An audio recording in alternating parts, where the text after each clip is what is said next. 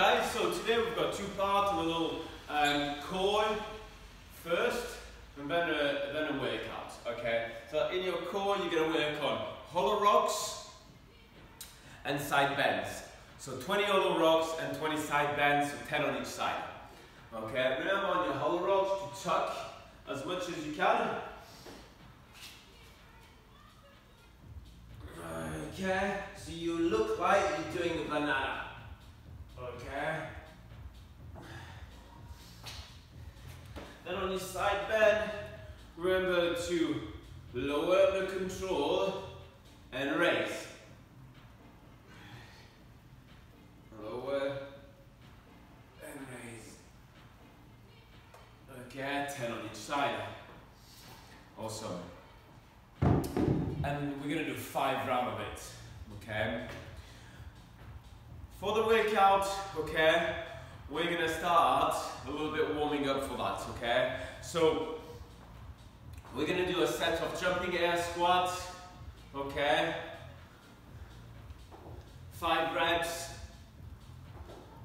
Then we're going to do a set of burpee broad jumps. We're going to do 2 reps. Okay. At the beginning, don't worry too much about how far your broad jumps are, okay? But we're going to increase that intensity, okay?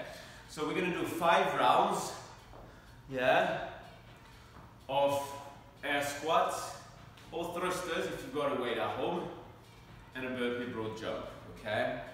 If you've got multiple weight, okay, at home, start warming up with a lighter weight and add some weight as you go along, okay? So workout is 4 rounds of 20 thrusters and 10 burpee broad jump. Okay? Thrusters. Okay. Up. Remember to trust the leg drive. Squat, leg drive. Okay? Make sure you've got a good alignment when you finish that thrusters. Okay.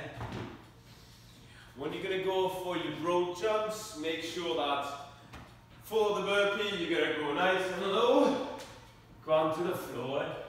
Okay. You can step back up and then broad jump. So broad jump is like at least 1 meter, let's put it that way. Okay. So that's going to be quite gassy today. Alright. So here you go. Have fun on that. I hope to see you very soon either on Zoom or give me a call. This stroke will be badass.